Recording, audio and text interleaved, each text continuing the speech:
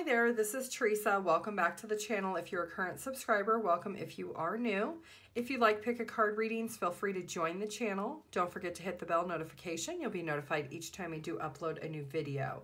If you do like pick a card readings, feel free to check out the playlist. They are timeless readings. If you do want a personal reading, my email address is in the description box down below.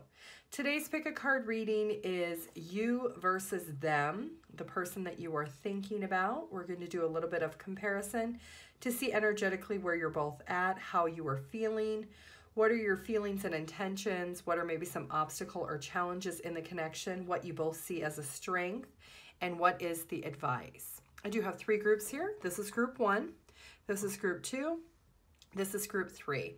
Take a moment, pause the video, see which one you're drawn to, and the timestamps will be listed down below. Hi, group 1. If you chose this card, this is going to be your reading. This is the number 8 abundance card. So I do feel like the month of August could be significant. Somebody could be a fire sign, an Aries, Leo, or Sagittarius. And this is a connection overall that I feel like there is a lot of romance between the two of you. There could be a lot of love and passion, but there is also a lot of heat between the two of you. Maybe you cannot get on the same page at times on how to really grow this connection. So first thing I want to do is I want to pull 1 card for your energy, 1 card for your person's energy, and let's see what the difference is currently. Okay, so group 1, your energy is that you feel like things are moving to a new phase, that maybe the two of you are just starting to heat up this connection and you're really trying to elevate, maybe learn more about this person, really trying to elevate it into something more, that you are preparing for things to go to the next level. Your person's energy is all about love. They feel like they are very much affectionate towards you. They feel very attracted towards you. And they feel like they're in this selfless energy where they're really not being selfish. They are really trying to give you all the love that they possibly can. They feel very drawn to you when it comes to physically, and they also are very much romantically attracted to you. So this is somebody, they have a strong passion and desire for you, but they also love you. So they're feeling a lot of feelings and emotions at this time. Let's see, between the two of you, what are your intentions? Group 1, what are your intentions in this connection? Okay, so you want higher level of commitment. Maybe you want to get married. Maybe you want to get engaged. You want to be exclusive. For others of you, maybe it is deciding on, if you're already engaged, setting a wedding date or living together. So group 1, you are wanting to really progress this connection into something so much more than what it currently is. Let's see what your person's intentions are in the current energy.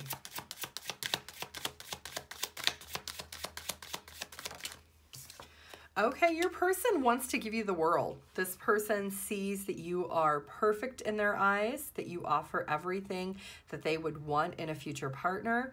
They feel like there is so much more the two of you really could do together, that you could really conquer the world together. And their intentions are to try to give that to you. They really want to spend their life with you. Let's see what you see, group 1, as the obstacle in this connection.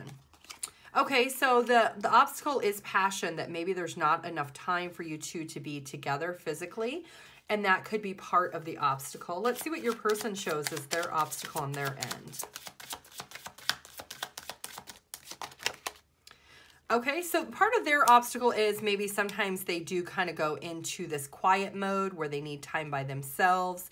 It could be something that really you see as a turnoff, but maybe they see it as it's necessary for them to recharge as a person.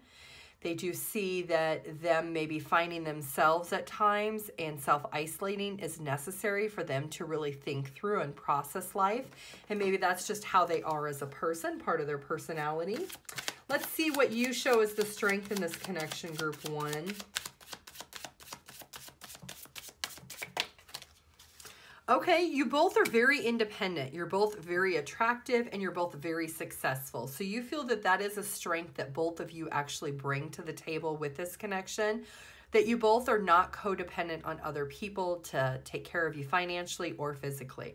You're very self-sufficient And you also recognize that both of you individually can have your own lives outside of your connection, that you're still, you know, a friend to people, that you still hang out with your family, you still do things with your coworkers, that you don't make your life solely about this person and no one else. That is something that you see as a strength in this connection, that you both are able to do that. Let's see what your partner sees as the strength in the connection. Okay, so communication is something that your partner sees as both of you are very clear-cut about your communication, how you feel about each other, what the expectation is, how this connection is going to be in the future, and how it's really going to grow. So let's see, what is the likely outcome between the two of you? Okay, so you're going to walk away from things that do not serve you in this connection, that the two of you will overcome some obstacles and challenges that you maybe don't see coming at this current moment, but both of you will be very focused. The number 8 is very significant, which is all about infinity. If you turn an 8 to the side, it's all an ever-ending loop together. It's all about destiny. And this connection feels like it really is transcending up to that higher level of commitment, group 1, and that you and your person clearly are both on the same page when it comes to what it is that you both want. So let's get one card of advice.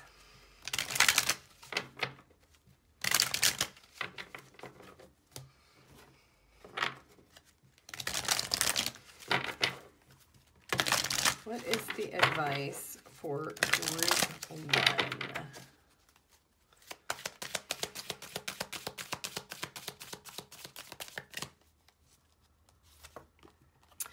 Okay, so the number 49, somebody could be 49 years old, could be significant. So your advice really is to surrender to the process and allow the love to flow naturally between the two of you. Really being able to look at what is the perspective of what you want and focus on that. Allowing things to naturally evolve within this connection is going to make it very successful. Really just being within peace, that the both of you are on the same page, that you want the same things and you feel the same way is what's going to be really important for you, group 1. Okay, that is what I have for you. If you would like a personal reading, my email address is in the description box down below. Thank you. Bye. Hi, group 2. If you chose this card, this is going to be your reading. This is the number 21 card, so somebody could be 21 years old, or the month of January or February could be very significant in this connection. This is the communication card, so there is a strong intuitive communication that maybe both of you are feeling in this connection. Let's pull one card for your energy and one card for your person, group 2, and let's see energetically where you're both at in this connection. Okay, so you feel like this is a very happy connection. This is somebody that you really feel like you can be yourself. You can live in the moment. Maybe this person helps you become a little bit more of a risk taker, group 2. If you are somebody who is very rigid or likes to plan everything out, this person makes you feel very vulnerable. This person allows you to really live within the moment and enjoy life very much so. Let's see what your person's energy is within this connection, group 2. Okay, so your person is maybe at times feeling like they need to self-isolate. Maybe they don't want to communicate about certain things. Sometimes there are things that they feel that they really need to set boundaries on when it comes to conversations about things from their past or things that they've experienced. There is this need to not deal with certain things when it comes to their history. And this person feels like intuitively you should know that about them by now. And so that's why sometimes they feel like they do need to set up those boundaries. So let's take a look, group 2, with this person. What are your intentions in this connection? Okay, so you are hoping that this connection will turn into some type of romantic situation. If this is somebody you are friends with or you're kind of just talking to, you're hoping that this would actually evolve into starting into the both of you being able to express feelings and emotions for each other. Let's see what your person feels for intentions. Okay, this person feels that you guys are good friends, that you are able to grow together, you're able to spend time together, you're able to party and go out and do things together. This person really feels like you are somebody who's very loyal and that they can trust. So their intentions are to continue and maintain the friendship. Let's see what you show as the challenge or obstacle in this connection.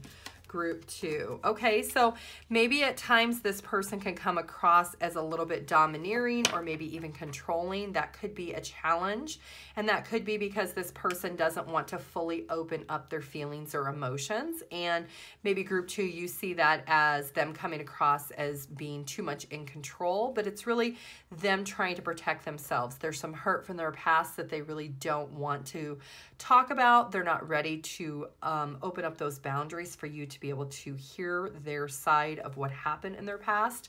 So you kind of see that as a challenge or an obstacle that they're not fully open. Let's see what your person sees as the obstacle or challenge in this connection.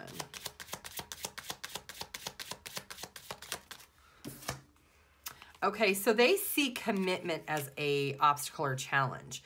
I don't know if maybe they are wanting commitment from you eventually, and maybe you are of the mindset you're enjoying being single, or maybe you're wanting commitment and they're wanting to just stay friends for the moment. So that could be an obstacle or challenge in this connection, that if you're not on the same page, that could definitely cause some conflict. This person clearly does not want to be pushed into a commitment prior to them being ready. Let's see, what do you see as the strength in this connection, group 2?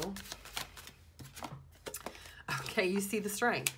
So you see that both of you are very courageous and very strong people, and that you're both very supportive of each other with whatever endeavors that is. That there is that number 8 that is coming out, and there's also the number 3. And 3 and 8 is 11, which is twin flame soulmates. So there might be at times that you mirror each other when it comes to what your strengths are and what your weaknesses are, group 2. So let's see what your person sees as the strength in this connection.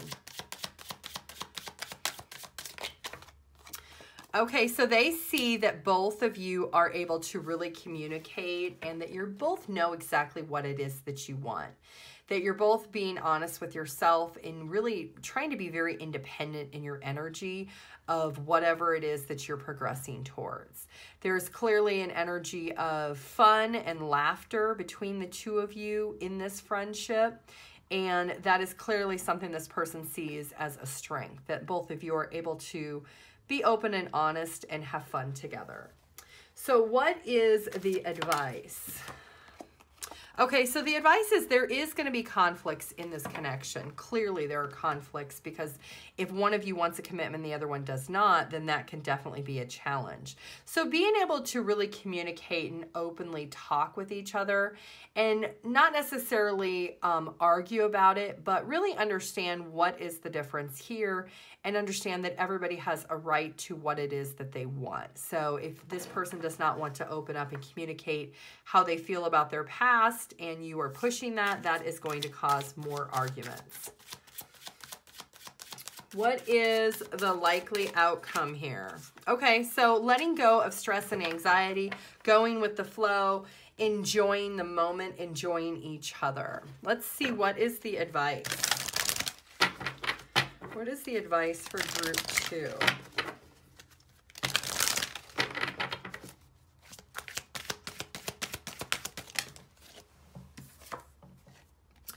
Okay, so the advice is really being able to let go and being able to understand that sometimes things need to change, that you cannot always have restrictions on what you expect when it comes to a connection, that maybe you need to be more open and receptive, that things may change, that if you are wanting something more than what this person is wanting, that maybe you're just not on the same page. And that's okay. It's okay to accept that. And really being able to understand, where are you going? There are those 3s again. You could be seeing lots of 3s, group 2, during this time period, but really understanding, can you just be friends with this person at this moment? Because that is clearly the energy they are in. Okay, that is what I have for you, group 2. If you would like a personal reading, my email address is in the description box down below. Thank you. Bye. Hi, group 3. If you chose this card, this is going to be your reading. This is the number 11 card. So this could be all about inspiring new beginnings with you and this person. It is also all about seeing what is the potential here. There clearly is with the sun here. There's a lot of hope and optimism, but it feels like it's a little murky. There might be a lot of feelings and emotions that are hidden between the two of you that have not been expressed, and maybe somebody is feeling inspired to want to express themselves. So let's find out, what is your energy in this connection, group 3? Okay, so you're wanting to really expand this connection. You're wanting to really grow it. You're wanting to be able to express things. Your person's energy is all about making memories. They are perceiving things that they have learned from their past experiences, and they are not interested in repeating cycles like they've had with other people. They do want to pursue this connection. They do want to date. They do want to be able to try to evolve it into something more. So let's take a look and see, what is your intentions, group 3, in this connection. You want to be able to prepare for something new in the connection. You're feeling very inspired. So you want to be able to let go of any stress, any anxiety, and any defeat when it comes to this connection. This could very much be an ex that you are thinking about, that you are watching this reading, you're thinking about your ex, and maybe you're wanting to evolve this situation and be able to come back together. Maybe you're feeling inspired to give it another chance, and your intentions are to not feel defeated the second time around, to maybe make things work. And this is somebody that you clearly are broken up with, or you are in separation, and it maybe was a very painful ending for the two of you, and you really are recognizing why the two of you broke up, and you're wanting to let that go and maybe come back together in union. So let's see, what is their intentions. Okay, so they're not being fully honest with their intentions. It could be, you know, that maybe they're not going to be fully transparent if they were to reach out to you in the month of July, or in October or November is significant months in this connection. But clearly this person is reminiscing about the issues that the two of you had, and they're thinking about how things could have been different if they would have said this, or if they would have done this. This person is feeling inspired to really not be dishonest the next time around, that their intentions are to really be fully transparent about the communication, and maybe the communication style was off between the two of you in the past. Let's see, what do you see as the challenge in this connection, group 3? Okay, so commitment is something, and immaturity is something that was clearly a challenge in the connection. Maybe this person did not give you that higher level of commitment. Maybe when you were together, you were younger, or maybe they were just very immature or irresponsible, and they were not able to fully give you what you expected or needed in the past.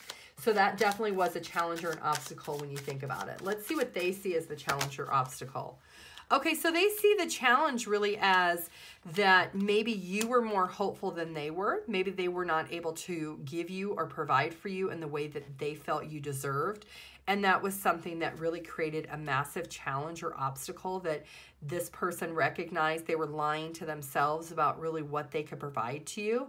But now they're realizing that they're feeling more inspired because they do miss you, that they want to be able to go above and beyond to try to get you back. So let's find out, what do you see as the strength in this connection, group 3? Okay, that you really can work together, that you do have a good communication together, that the two of you really can be very focused and committed to each other, and that you both can really put in that effort to grow this connection again.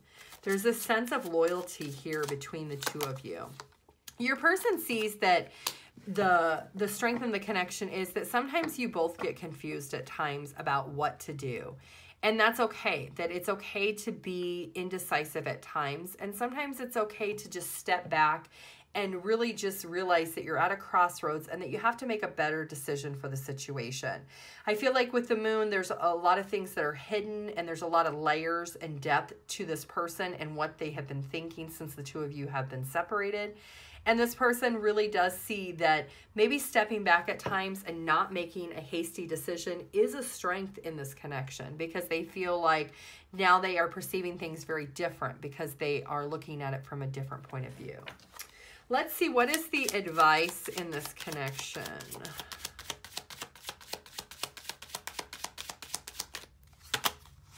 Okay, being able to set up goals, being able to make a decision, make a plan.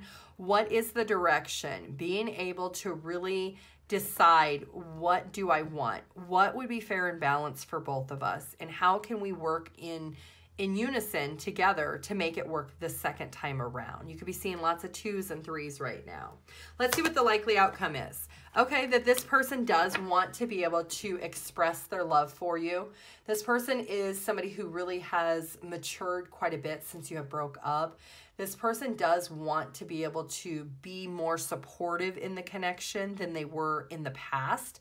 And that is something that's very important to this person, is they want you to perceive them differently because they feel that they have evolved since the two of you have broke up. Let's get one card for advice for group 3. Okay, so really learning what is the strategy. Ones are all about having that new beginning, making the decision to have the beginning, and then working together, focusing together in a committed relationship, and both of you equally putting in that effort to rewrite history.